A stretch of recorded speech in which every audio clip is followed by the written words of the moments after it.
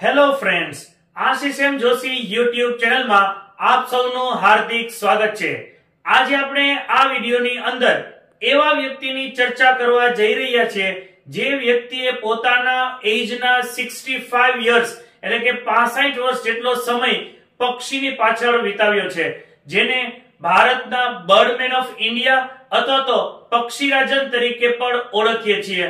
મિત્રો, તમે સમજી જ ગયા હશો કે હું કયા વ્યક્તિની વાત કરી રહ્યા છું। સાચું છે, આજે આપણે આ યુનિટની અંદર શીખવાના છીએ સલીમ મોઇઝુદ્દીન અબ્દુલ અલી વિશે, જેને આપણે પ્રેમથી ધ બર્ડમેન ઓફ ઇન્ડિયા કે ડોક્ટર સલીમ અલી તરીકે ઓળખીએ છીએ, જે ધોરણ 12 supplementary reader lapping no read 1 છે ધ બર્ડમેન ઓફ ઇન્ડિયા। તો ચાલો મિત્રો સમજીએ ડોક્ટર સલીમ અલી વિશે। સલીમ અલીનો જન્મ 12 નવેમ્બર 1896 મુંબઈની અંદર થયો હતો। તેમના પિતાનું નામ મોઇઝુદ્દીન અબ્દુલ અલી હતું અને તેમની માતાનું નામ ઝીનત ઉન નિશા હતું। તે 9 બાળકોમાંનો સૌથી નાનકડું બાળક હતું। એકદમ નાની વયે સલીમ અલીના પિતા એટલે કે મોઇઝુદ્દીન અબ્દુલ અલીનું નિધન થયું હતું અને ત્યારબાદ થોડા સમય પછી તેમની માતાનું પણ મૃત્યુ થયું હતું, એટલે ખૂબ જ નાની વયે તેઓ અનાથ થઈ ગયા હતા। ત્યારબાદ તેમનો ઉછેર તેમના મામા અને કાકા બંને દ્વારા કરવામાં આવ્યો હતો। એક દિવસ એના જન્મદિવસ નિમિત્તે તેમના મેટરનલ અંકલ એટલે કે મામાએ તેને એર ગન આપી અને બાળક સલીમ અલી પોતાનો મોટા ભાગનો સમય પોતાના ઘરની પાસે આવેલા વાડાની અંદર એ પક્ષીઓનો શિકાર કરતા હતા અને ખાસ કરીને ચકલીઓનો શિકાર કરી પોતાનો સમય વ્યતીત કરતા હતા। એવામાં એક દિવસ એને જે ચકલીનો શિકાર કર્યો એ ચકલી અન્ય ચકલી કરતા અલગ હતી।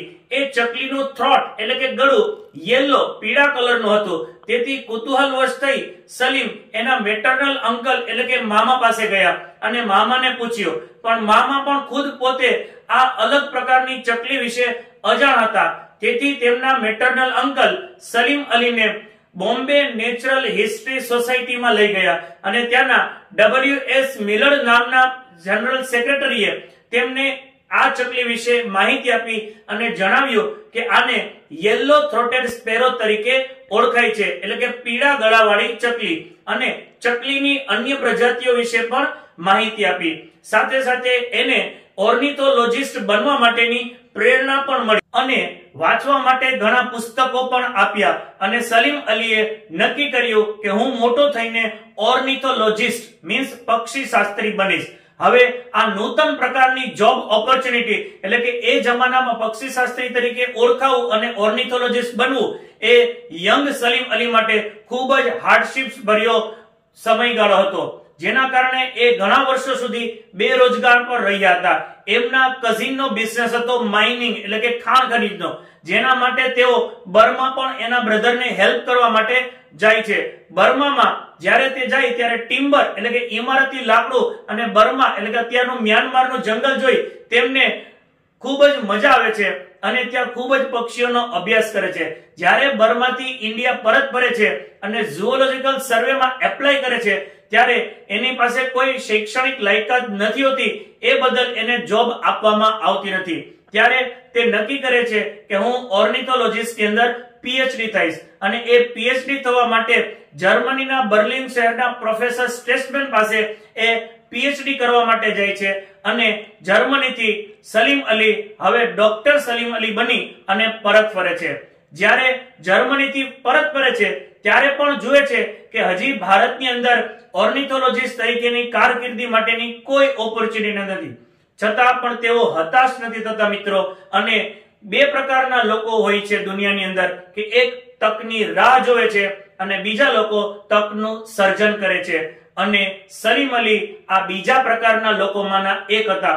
તેણે તકનું સર્જન કર્યું। તેણે બોમ્બે નેચરલ હિસ્ટ્રી સોસાયટી એટલે કે BNHS ને કીધું કે હું મારી ફ્રી સેવા આપીશ, અને એ ફ્રી સેવા બદલ એને ભારત સરકારે પદ્મશ્રી અને પદ્મ વિભૂષણ નામના એવોર્ડ્સ પણ આપેલા છે। એને પોતાની આત્મકથા પણ લખેલી છે જેનું નામ છે the fall of a sparrow, ચકલીનું પડવું। હવે આ નામ શા માટે રાખ્યું હશે એ તમે બધા લોકો સમજી જ ચૂક્યા હશો। અને ફોલ ઓફ અ સ્પેરો ની અંદર એને આ બધી પ્રજાતિઓની, પક્ષીઓની, પ્રકૃતિની, પ્રાણીઓની કઈ રીતે જતન કરવું એના વિશે વાતો કરેલી છે. તેણે પક્ષીઓ વિશે ઘણા બધા ફોટોગ્રાફ્સ અને ઘણી બધી બુક્સ લખેલી છે. સાથે સાથે ભારત સરકારે તેના નામની અને તેના પિક્ચરની સાથેની એક સ્ટેમ્પ પણ ઇસ્યુ કરેલી છે. મિત્રો, સલીમ અલી આજે આપણી વચ્ચે નથી, પણ તેનો વારસો એ આપણી પાસે છે. તો જો આપણે ખરા અર્થમાં સલીમ અલીને શ્રદ્ધાંજલિ આપવા માંગતા હોઈએ તો ખાસ માત્ર એટલું જ કરીએ કે આપણી આસપાસના પક્ષીઓ વિશે થોડું સમજીએ, થોડું જાણીએ અને એને વાતાવરણ કેવું અનુકૂળ હોય છે, એ કયા પ્રકારનો ખોરાક પસંદ કરે છે, એટલી માહિતી મેળવીએ તો પણ આપણે દિલથી ડોક્ટર સલીમ અલીને શ્રદ્ધાંજલિ આપી કહેવાય. તો ચાલો મિત્રો, આ યુનિટ સમજ્યા બાદ હવે આ ધ બર્ડમેન ઓફ ઇન્ડિયા નું વર્ડ ટુ વર્ડ ટ્રાન્સલેશન કરીએ. The Birdman of India. There are many birds around us, whether it's a city or a village. કે આપણી આસપાસ ઘણા પ્રકારના પક્ષીઓ હોય છે, પછી ભલે આપણે ગામડામાં હોઈએ કે શહેરમાં. Most of us like watching colorful birds. કે આપણામાંથી મોટા ભાગના લોકો રંગબેરંગી પક્ષીઓ જોવા ગમતા હોય છે. However, છતાં પણ there was a man who was so involved in their study that he was nicknamed the Birdman of India. છતાં પણ એક વ્યક્તિ પક્ષીઓ પ્રત્યે એટલો સમર્પિત થઈ ગયો કે એનું નિકનેમ એટલે કે તખલ્લુસ જ બની ગયું the Birdman of India. The name Dr. Salim Moizuddin Abdul Ali is synonymous with birds. Synonymous એટલે સમાનાર્થી. ડોક્ટર સલીમ મોઇઝુદ્દીન અબ્દુલ અલી એ પક્ષીઓનો સમાનાર્થી શબ્દ છે. He made birds a serious pursuit when it used to be mere fun for the most. કે તેમણે પક્ષીઓનો એક સિરિયસ pursuit એટલે attempt વ્યવસાય કે તેને પક્ષીઓને એક સિરિયસ વ્યવસાય તરીકે સ્વીકાર્યો, જ્યારે મોટા ભાગના લોકો માટે એ મિયર એટલે કે માત્ર મનોરંજનનું સાધન હોય છે. Orphaned at a very young age. Orphaned એટલે કે અનાથ. Orphaned at a very young age, Salim Ali was brought up by his maternal uncle. Maternal uncle એટલે કે મામા. કે નાની વયે અનાથ થયા બાદ તેમનો ઉછેર તેમના મામા દ્વારા કરવામાં આવ્યો. As a child, Salim was given an expensive air gun as a present and spent all his time shooting sparrows around the house. અને બાળક તરીકે સલીમને મોંઘી એર ગન ભેટમાં આપવામાં આવી અને તે પોતાનો મોટા ભાગનો સમય પોતાના ઘરની આસપાસ ચકલીઓનો શિકાર કરી વિતાવતો હતો. One day he noticed that one of the sparrows he had shot at had a yellow throat. કે એક દિવસ તેણે નિરીક્ષણ કર્યું કે તેણે ઘણી બધી ચકલીઓ મારી, એમાંની એક ચકલીનું ગળું, થ્રોટ એટલે કે ગળું, પીળા કલરનું હતું. He couldn't hold his curiosity. Curiosity એટલે આતુરતા. એ પોતાની આતુરતા રોકી શક્યો ન હતો. And approached his uncle. અને તે પોતાના મામા પાસે ગયો. His uncle, who was equally clueless. Clueless એટલે કે અજાણ. કે એના મામા એ પણ એટલા જ અજાણ હતા. Took him to the Bombay Natural History Society in the hope of finding an answer. અને તેના મામા કે જે પોતે પણ અજાણ હતા એ Salim અલીને Bombay natural history society જવાબ માટે લઈ ગયા. There the honorary secretary W.S. Milliard told him that the bird was the yellow-throated sparrow. અને ત્યાંના honorary secretary W.S. Milliardે માહિતી આપી કે આ પીળા ગળાવાળી ચકલી છે. Milliard also told him about the variety of sparrows. અને મિલિયર્ડે ચકલીઓની અલગ અલગ પ્રજાતિઓ વિશે પણ માહિતી આપી. That day Salim decided that he was going to be an ornithologist. Ornithologist એટલે કે પક્ષી શાસ્ત્રી. અને તે દિવસે સલીમ અલીએ નક્કી કર્યું કે મારે મોટો થઈને પક્ષી શાસ્ત્રી બનવું છે. No one would have imagined that the bird shooter would become a bird lover and nature conservator. કે કોઈએ પણ વિચાર્યું ન હતું કે પક્ષીનો શિકારી, પક્ષીનો મારનાર એ એક દિવસ પક્ષી પ્રેમી તથા નેચર કન્ઝર્વેટર, કન્ઝર્વેટર એટલે કે રક્ષક અને પ્રકૃતિનો રક્ષક બની જશે, આવું કોઈએ વિચાર્યું ન હતું. Inclination and choice of a novel career option made Salim's life full of hardships. Inclination એટલે કે ઈચ્છા, કે નવા પ્રકારના કેરિયરની પસંદગીની ઈચ્છાઓ હતી સલીમનું જીવન ખૂબ જ હાડમારી ભરેલું બની ગયું.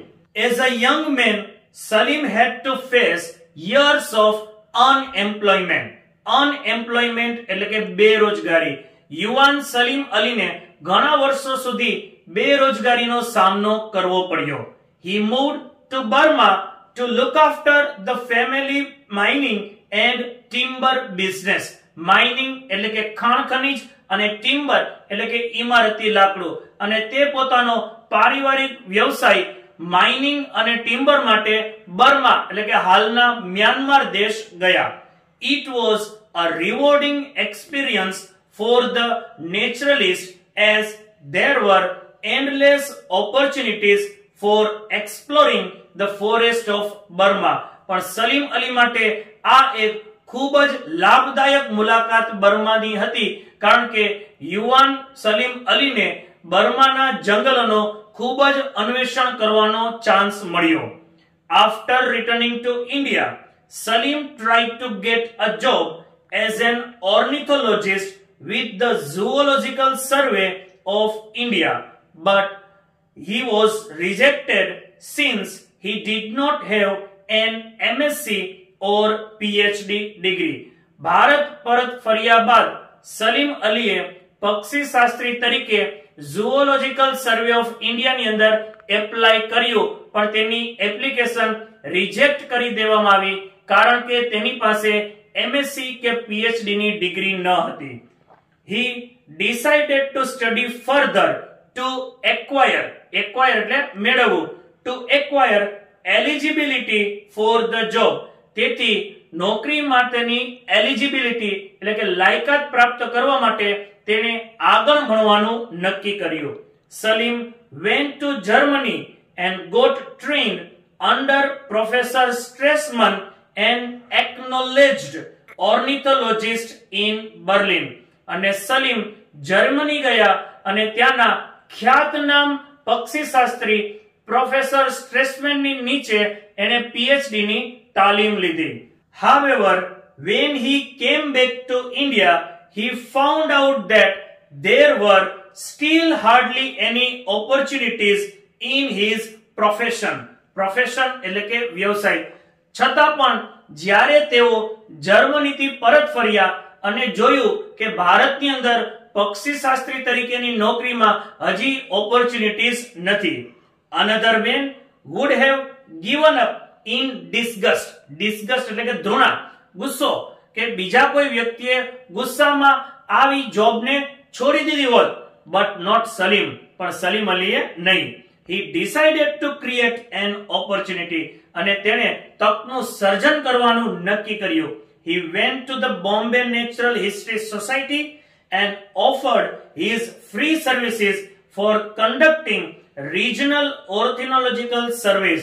અને તે BNHS એટલે કે બોમ્બે નેચરલ હિસ્ટ્રી સોસાયટીમાં ગયા અને તેણે પ્રાદેશિક જે પક્ષીઓનો સર્વે થતો હતો એમાં ફ્રી સેવા આપવાની ઓફર કરી.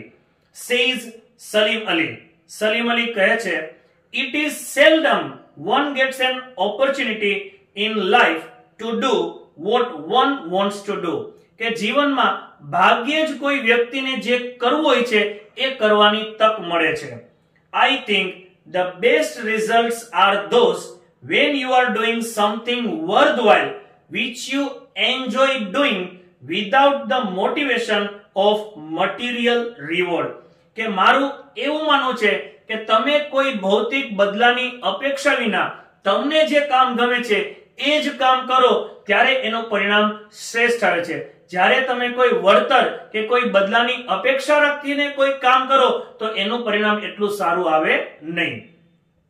It was his sincerity that won him many awards and medals from all over the world, including the Padma Shri and Padma Vibhushan. અને તેની સખત મહેનત અને કાર્યદક્ષતાના કારણે વૈશ્વિક સ્તરે પણ એને ઘણા એવોર્ડ્સ અને ઘણા મેડલ્સ મળેલા છે, જેની અંદર પદ્મશ્રી અને પદ્મ વિભૂષણનો પણ સમાવેશ થાય છે. Salim Ali was a true nature lover. કે સલીમ અલી ખરા અર્થમાં પ્રકૃતિ પ્રેમી હતા. And his love for the wildlife is expressed in his autobiography The Fall of a Sparrow, where he calls the wildlife a capital and asset. કે સલીમ અલી ખરા અર્થમાં પ્રકૃતિ પ્રેમી હતા અને તેનો પ્રાણી અને પ્રકૃતિ પ્રત્યેનો પ્રેમ તેમની આત્મકથા, ઓટોબાયોગ્રાફી એટલે આત્મકથા, જેનું નામ છે the fall of a sparrow, તેની અંદર તેણે પ્રકૃતિને એક મૂડી તરીકે ઓળખાવ્યું છે અને કહ્યું છે the interest on the capital must be used while leaving the capital itself intact. Intact એટલે untouched, અડક્યા વિના. કે મૂડીનું વ્યાજ વાપરવું જોઈએ જ્યારે મૂડીને એમનું એમ જ રાખવું જોઈએ. ટૂંકમાં સમજાવો મિત્રો તો આપણે કેરી આવે એ ખાવી જોઈએ, આંબાના ઝાડને કાપી નાખવું ન જોઈએ, કારણ કે આંબાનું ઝાડ એ આપણી કેપિટલ છે, મૂડી છે, અને એમાં જે ફળ આવે છે, કેરી આવે છે, એ તેનું ઇન્ટરેસ્ટ છે, વ્યાજ છે. This is how I interpret wildlife conservation and believe that future generations should enjoy the same fun with it that I had. કે આ રીતે હું પ્રકૃતિના રક્ષણને સમજાવું છું અને હું એવું ઈચ્છું છું કે આગામી પેઢી પણ આપણે જે પ્રકૃતિનો આનંદ માણી રહ્યા છે કે માણી ચૂક્યા છે એવો જ આનંદ માણે. The Birdman is survived by his books on birds that a small group of people used to enjoy birding and endeavor for the conservation of the wildlife. કે પક્ષી માણસ એટલે કે સલીમ અલી સર્વાઈવ કરવું એટલે કે જીવન વ્યતીત કરવું. સલીમ અલી પુસ્તકો લખી અને પોતાનું જીવન વ્યતીત કરતા, જે પુસ્તકો પ્રકૃતિ પ્રેમી અથવા તો જે પ્રાણી અને વનસ્પતિ પ્રેમી લોકો ખરીદતા એમાંથી જે પૈસા આવતા એમાંથી પોતાનું ગુજરાન ચલાવતા. ડોક્ટર અલી ઇઝ નો મોર. કે ડોક્ટર અલી આપણી વચ્ચે નથી, but his legacy, legacy એટલે કે વારસો, but his legacy lives on. પણ એનો વારસો આપણી સાથે જ છે. Let's pay a tribute, tribute એટલે શ્રદ્ધાંજલિ, to the Birdman by learning to identify a few birds around us. કે ચાલો આપણે સલીમ અલીને ખરા અર્થમાં શ્રદ્ધાંજલિ આપીએ. શું કરીને? તો કે આપણી આસપાસના પક્ષીઓને ઓળખીને. Before you start, તમે શરૂ કરો તે પહેલા study the names of the different body parts of bird given in the picture. કે આગળના પેજ ઉપર પક્ષીના અલગ અલગ અંગને શું કહીને ઓળખાય છે તેને અભ્યાસ કરી અને પછી જ બીજા પક્ષીઓ વિશેની માહિતી મેળવો. It will help you understand the description as well as will enable you to describe birds. કે જેના કારણે તમે પક્ષીઓને સમજી શકશો અને પક્ષીઓ વિશે બીજાને પણ સમજાવી શકશો.